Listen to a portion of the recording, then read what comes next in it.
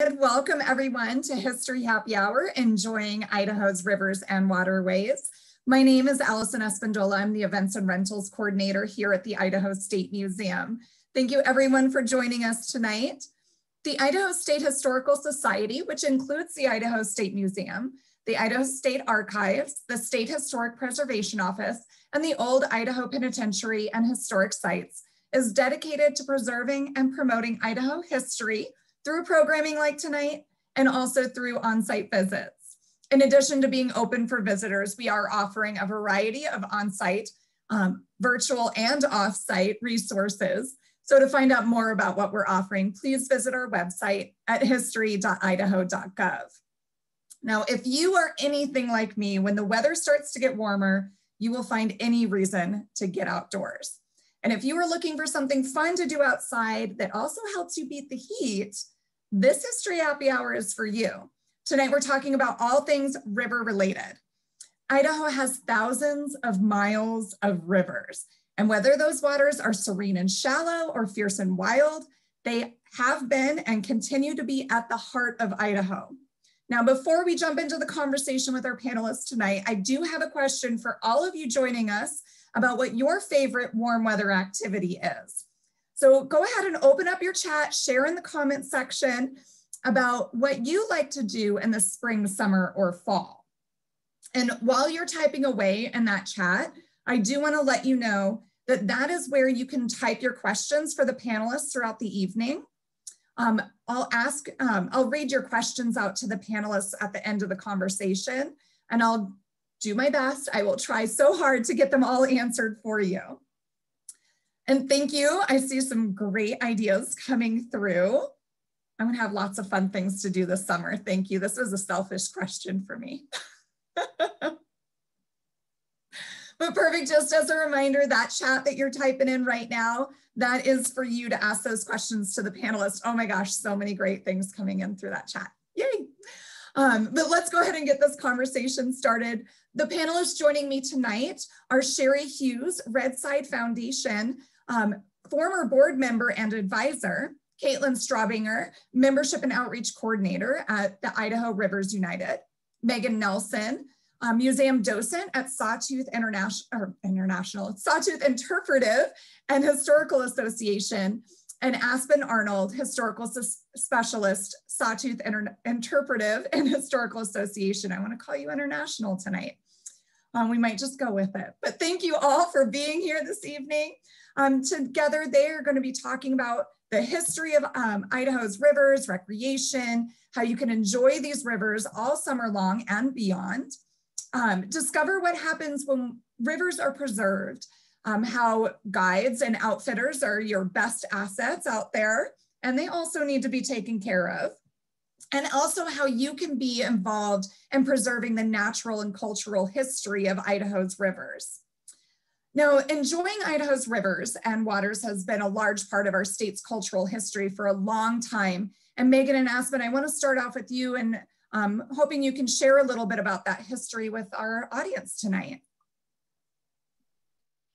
Yeah, so we're going to start at the very beginning, but before, just like to take a moment to acknowledge that the Salmon River is the present and ancestral home of the Shoshone, Bannock, and Nimupu tribes, and we are grateful for those tribes who are continuing to work to protect the Salmon River for the people, plants, and animals that depend on it. So I just want to start with that, but to move into that, so Native Americans were the first people to use Idaho waterways for centuries. The bands were often nomadic and fluid, often interacting and trading goods along the river. So these pictures are from the Nimupu dugout canoes. And so you can see the top is they take and dig out the bark and to create a canoe. And they are from the north and central Idaho. So they used those waterways mostly, but all over. And then the another tribe is the Shoshone Bannock, the two tribes, and they are southwest and central Idaho, and especially the Agadiga band, which comes from the relationship they had with salmon. So the river was full of salmon and they really utilized that source of food. And these pictures come from the National Park Online Archive. So they are available online, but I thought they were very interesting to see. And if we want to go on to the next slide, these are the settlers of the Euro-American settlers. So Lewis and Clark, we've probably heard of Lewis and Clark. They were the first Euro-Americans to traverse the portion of the Salmon River with the help of the Native Americans. And you can see a little map of a path that they went on. The first Euro-Americans after Lewis and Clark who traveled through the region were fur trappers, and they followed the river through rough terrain in Idaho in 1832. They trapped mostly beaver for the beaver pelt hat, which was very popular, and they actually almost trapped beavers into extinction, but luckily the hat went out of style. So we were able to come back from that. And then in the 1860s, gold was discovered in the Stanley Basin especially. And so gold miners rushed to the area and utilized the rivers for dredging. And it was a very fine placer gold. And so they used the water and the tributaries of the Salmon River to find that very thin powder gold. And along the way, they built mining camps, which you can see in Bonanza, as well as Custer County. And some of those are very well preserved, and you can go see the whole city today. Other places like Vienna, they're a little less, and Sawtooth City are a little less standing, but still amazing places to visit. So it has a very long historic background for people using and utilizing the Idaho waterways. Thank you.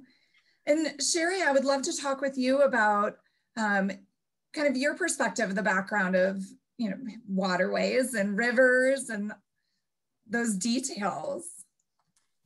Well, as Aspen mentioned, Idaho has a long guiding history, starting with Sacagawea, bringing Lewis and Clark across Idaho. So guiding has always been a part of our state's history, both on water and on land. And they've always, they were the adventurers, the folks who had the skills to be able to bring people into these places that normally scare most of us. And they could take those adventurous types and help them to be in those places safely, and also take them to some things that they might not know about or never be able to find on their own. The things that we have that are, we take for granted are wonderful resource tools like the internet and things like, and resource books and guidebooks. There weren't many of those around, in your early 20s, 30s, and 40s. So you really did need a guide to actually get out into the backcountry and explore some of Idaho's more remote areas. That one picture that Aspen posted was from the Middle Fork Lodge.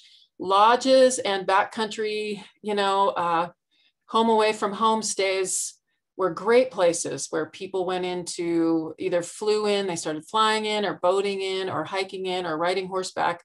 So guiding just has a very long history in the state of Idaho. Some of the first, what we consider conventional river trips actually occurred in the 40s and the 50s. That was when equipment started to be available.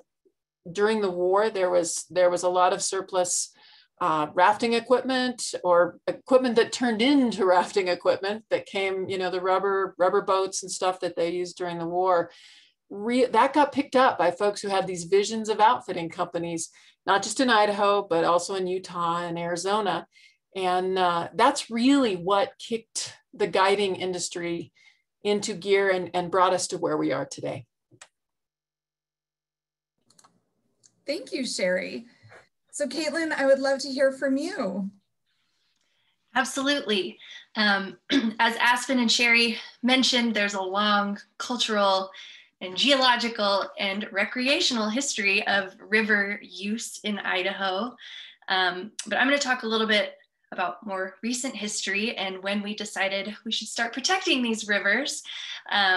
So I think, as you mentioned, Allison, Idaho has over 100,000 miles of river, which, let that sink in. That's a lot. I think we're so lucky to have this resource literally in our backyards. For most of us, we're pretty close to a river, no matter where you live in this state. And in the late 1860s, Senator Frank Church was one of our members of Congress who proposed the Wild and Scenic Rivers Act. So this was a river protection system. And this is a picture of Senator Church fishing, I believe, on the Salmon River. So he was an avid outdoorsman and appreciated these rivers personally and knew that we needed to put some protections in place. So in 1968, Congress passed the Wild and Scenic Rivers Act, which protects rivers that have outstanding natural, cultural, or recreational values. And the goal of the program was to protect rivers in their free-flowing state and to maintain water quality in the designated rivers or streams. And the Wild and Scenic Rivers Act requires pretty specific river management plans that are put in place to protect and enhance these outstanding values. And so right now in Idaho, we have 891 miles of rivers that are designated as wild and scenic and are protected under this umbrella. And that sounds like a lot, but that's less than 1% of our state's river miles. So Idaho Rivers United and other organizations and groups are working to put more miles under the Wild and Scenic River Act and make sure that our rivers are protected so that we can enjoy them and future generations can enjoy them in their natural, free-flowing, protected state. So yeah, that's a little bit about the wild and scenic rivers and how we've started working towards protections. Thank you. And Caitlin, you bring up really interesting points about, really protecting the rivers and preserving them. I'd love for you to talk about what are some considerations the public should have about, enjoying these rivers, but also doing so responsibly. Absolutely. Go out and enjoy these rivers. First of all, get on a river however you can.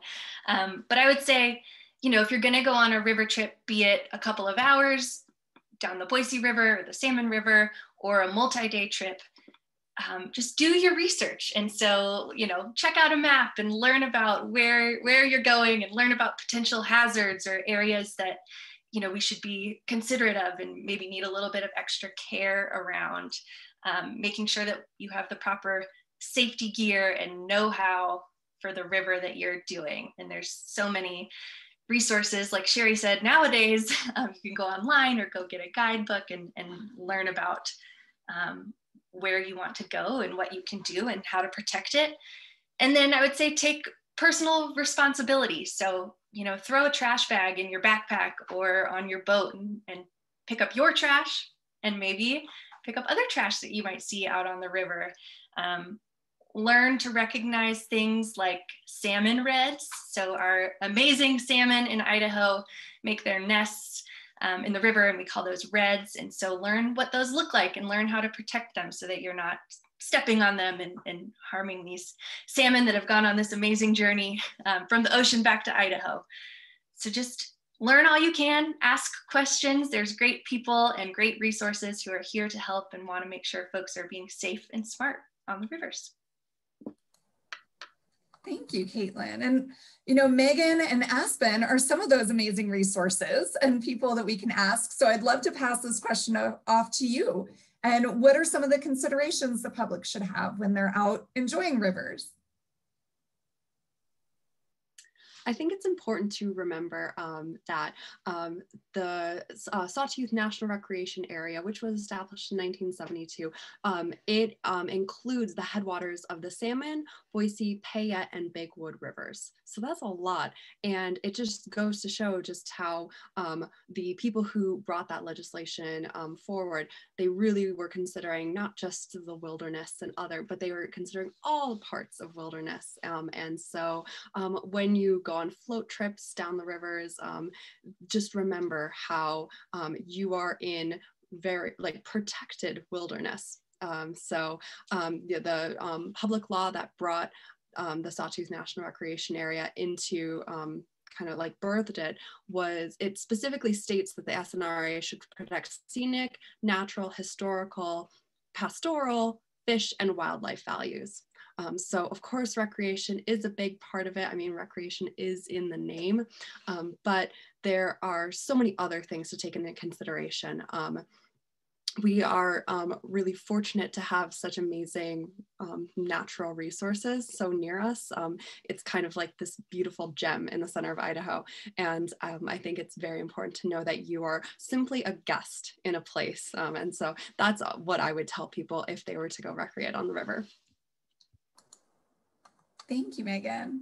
And Sherry, I would love to hear from you. You know, I think Caitlin also really kind of was talking about those resources and asking questions and people. So I'd love to hear from you and your perspective. One of the things to remember about Idaho rivers is they span so many different environments. And one of the things that I always find interesting is we don't do the same thing in every place.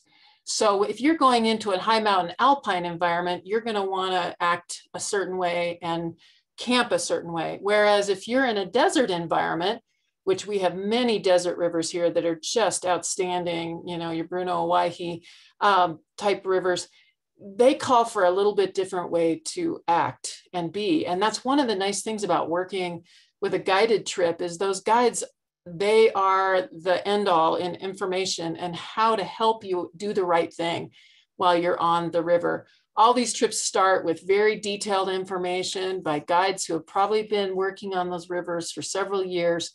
And they will take you all the way from, you know, how do we throw away our trash to how do we use the bathroom to all the different things that folks don't think about, depending on the environment that they're in at the time. And on some rivers, your environment's going to change while you're on the river. The Middle Fork, for example, of the salmon starts in alpine and ends up in a very dry desert, high mountain desert environment. So it's really great to have those guiding resources to help you do the right thing when you're on the river. You bring up some really great points about especially the types of rivers and the environments that you're in and how you respond with those. And using a guide is one of the best ways to make sure that you're doing that in a safe way for yourself, but also for the river itself. Now, before we move on to the next question that I have for our panelists this evening, I do have another question for all of those of you that are joining us tonight. I would love to hear from you all about other topics you might be interested in learning about. So I'm going to pop up a quick poll onto your screen. It should show up in just a second. I'm going to leave it up for a bit. Please feel free to let me know what other things you might be interested in learning about. If you want to share something specific, or if there's something on there or not on there that you want to learn more about, please put that in the chat. I would love to hear from you all. You know, what parts of Idaho history in Idaho do you want to know more about? Authors are taking a large leap there. I love it. Ooh, now it's evening out. It's always fun to watch the poll go up and down. Thank you so much for everyone who's sharing and making sure that you answer that. I really appreciate you taking the time to pop up that poll. If you don't see something on your screen, again, you can type that into the chat and share away about other topics you might be interested in learning about. I'm going to leave it up for about 5 more seconds, so sneak your answer in if you can. As predicted, Outdoor Idaho has definitely taken the lead. All right, I'm going to go ahead and end that poll. If you didn't have a chance to type in or select your topic, you can always type it in again. But let's get back to the conversation. As we get ready to wrap up this discussion this evening, I'd love to hear from you personally what your favorite thing to do and enjoy Idaho's rivers. And if you have any suggestions for fun and interesting things that those tuning in tonight can do this summer regarding Idaho's rivers and waterways. And Sherry, I'd love to toss it right back to you. Well, there's so many choices. You know, they don't call Idaho the whitewater state for nothing. And you have choices all the way from a 2-hour afternoon float you know, and lunch or dinner to, you know, your 7-8 day or even longer combo trip, like on a Middle Fork, Maine. If you have the time and can do both those rivers in one fell swoop, there are many, many ways to do that. So I always tell people the classic answer, my personal favorite river is the one I'm on the day that I'm there. I just love being on the water and I love being on the river. And the environment of just what the river does for you, your soul and your heart. It's really an incredible experience, and hopefully everyone will get a chance. And I do want to mention that it doesn't have to be something that we associate with only wealthy people being able to do. I mean, I know there is that idea that it costs a lot to go on a guided trip, but you know, there are so many opportunities. There are a lot of our local outfitters offer many, many options to get discounted trips and to do trips for youth groups and things like that. So do your research and you can find a way to get on an Idaho river this summer. Thank you, Sherry. Caitlin, I would love to hear from you. I know you just went paddleboarding this afternoon, and I don't know if that is your favorite way or if there's something else that you really enjoy doing. I do love to paddleboard, and I was lucky enough to get to do it as part of my day job today. So that was wonderful. But yeah, I love to paddleboard. I have a dog, so I like to take her paddleboarding or in an inflatable kayak with me. I live in Boise, so on a weekend, you can find me on the Boise River on a paddleboard usually, or down on the Snake River. And I'm also learning how to fly fish, which is super exciting and has been a really fun way to spend some time near in a river.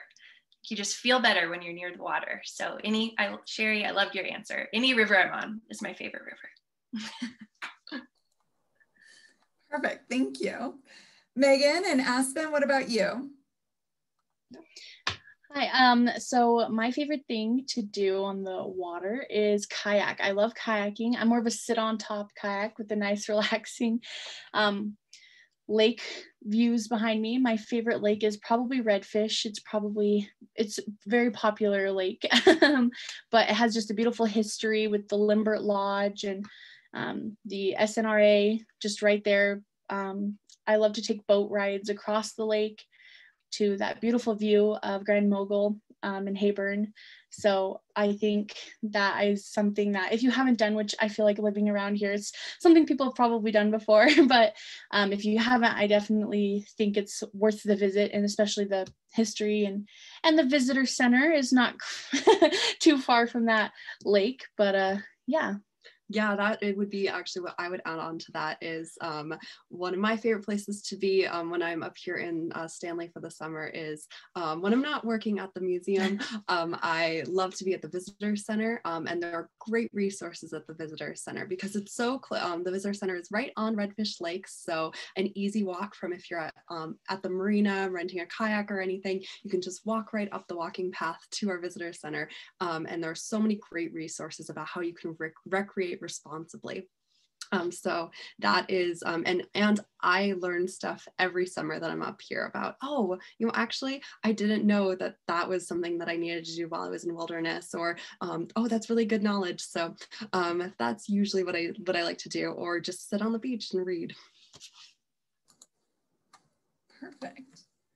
Oh my goodness. So again, more great ideas of wonderful ways to spend my summer. Thank you. I hope everybody joining us tonight is also taking notes of all of these great suggestions and ideas for really how to engage and interact with Idaho's rivers in such a nice way. I know we have a few questions that have come in from the audience, so I do want to give some time to get those answered before we wrap up tonight. The first one that I saw come in is from Connor: is there still a Native American influence on or connected with the waterways within Idaho? So I would love to toss this back to Megan and Aspen, because I think you touched a little bit on this in the very beginning, and maybe you can expand a little bit more here. Yeah, so today there still is a lot of influence with the Native American tribes around here in the waterways. One thing that's just barely started is the Pettit Weir has been created, and it's ran under the tribes. It's the Shoshone-Bannock tribes.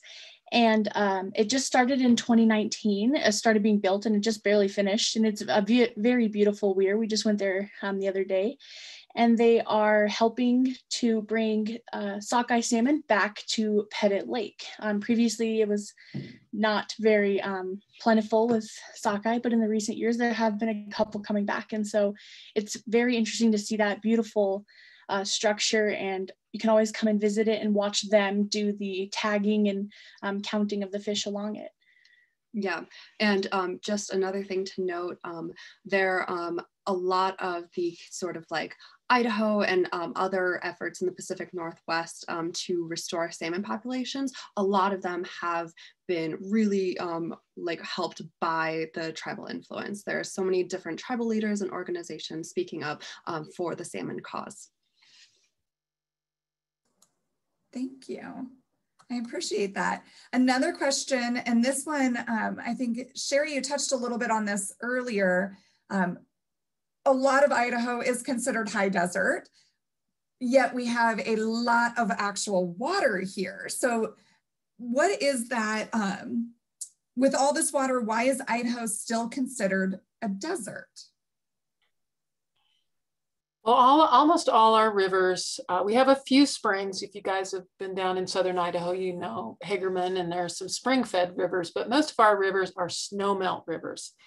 And so once that snow has moved out of the mountains and down on its journey to the oceans, things dry up around here. And we have a very high elevation and just the climate that we've always had. And of course it's changing, but we live in a very arid part of, it's called high mountain desert. Where I live in Chalice, there alone are like 300 kinds of grasses that have adapted and only grow here. I mean, it's quite interesting. If you want to get into some of the things that are very unique to Idaho's environment types, we have some things that are very specific to Idaho because of this irony of having water and also having the dry high desert.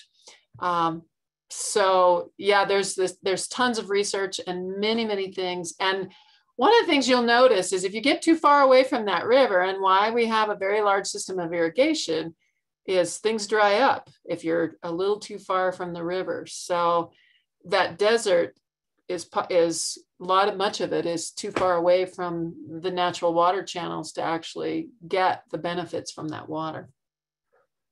Thank you. And this other question I want to ask to Caitlin, and with COVID-19, how has that impacted rivers and outdoor recreation in Idaho? Good question. I think rivers have become possibly even more popular than ever with COVID. It's a great social distancing activity, oftentimes, except for potentially when you're driving a shuttle back and forth. But I know that a lot of the boat manufacturers in Idaho are struggling to keep up with the demand for paddle boards and for rafts. So people are getting out there, which is fantastic. Sherry could probably speak more to this than I could about outfitters, but I know trips were able to go on last summer, and folks were able to get out on the river safely on these multi-day trips. And I think it's only improving as we kind of see better numbers with COVID. Thank you. And before I wrap up, I know we're hitting right at that 6:30 mark, so thank you all for still holding on with us. I do want to ask the panelists before I close this up if there's anything else that they would like to share this evening with you all who are tuning in. I don't know, Megan and Aspen, if you wanted to take it away, if there's any final comments or. think just something that we like to hammer home, because we're the Sawtooth Interpretive and Historical Association, so we don't just focus on the history of the area, but we really try to just make sure everybody who visits our area understands the importance of recreating responsibly on the rivers, because they are such vital waterways, and they're so important to history, cultural identity for Idahoans, Indigenous groups, and that's just so when in doubt, just research all the sorts of wilderness Forest Service regulations before you go camping or do a float trip. So that's one thing I'd like to hammer home. Aspen, if you have anything. Yeah, just to go along with that, I think we need to remember that it's a privilege that we have the ability to go out on these rivers and recreate on them. And I think that's something we need to keep in our minds, that while we're having fun, we also need to remember that we need to preserve and recreate responsibly these beautiful natural resources. Thank you. What about for you, Sherry? Any final parting words? I'd just like to mention there's a great Idaho resource. It's called Raft Idaho. And you can check it out online. And one of the things that website does is kind of help you decide what kind of outfitter you might be looking for. So it helps you, because the trips can be, strictly high-end fishing, fly fishing trips to family-oriented participatory trips. So that website has much information about, how to make a decision. And then finally, I represent an organization called the Red Side Foundation, which is dedicated to the health and, physical and mental health of guides in the state of Idaho. So we support a lot of resources for guides so that they can be there 100% for you when you take that amazing trip with them. Thank you. And Caitlin, I know we're 2 minutes over. Thanks for everyone being here. Caitlin, what would you like to share? Yeah, I'll be brief, but if you're interested in learning more about river conservation or how you can get involved, Idaho Rivers United, which is the organization that I represent, has a lot of resources on our website all about the different issues that are affecting Idaho's rivers today and historically. And you can learn more about how to get involved and how we can help restore our salmon populations and protect our rivers at idahorivers.org. And we also have a lot of volunteer opportunities if you're interested in volunteering to help protect a river. Perfect. Well, thank you. Thank you to our panelists, Sherry Hughes, Caitlin Straubinger, Megan Nelson, and Aspen Arnold. And thank you to everyone who joined us tonight. The Idaho State Museum is committed to providing opportunities like this to share with you, our visitor, while at home or at one of our sites. And one way that we do that is by finding out more about what you are interested in. So just like that poll that popped up, we want to hear from you about your experiences and your interests. We are going to pop a link to a survey into the chat for you. Feel free to take that now, but you'll also receive an email tomorrow with that link. So please take a minute or two to share with us about your interests. In that email, you will also receive links that were mentioned tonight. So you'll have that resource as well for you. So make sure to keep an eye out for that. For up-to-date information about other events, such as other history happy hours, coming up on July 14th, how to become a member, how to sign up for the newsletter, please visit our website at history.idaho.gov or stay up to date on our social media pages. We hope to see you at one of our sites soon, and I hope to see you on the river soon. Have a great night. Bye.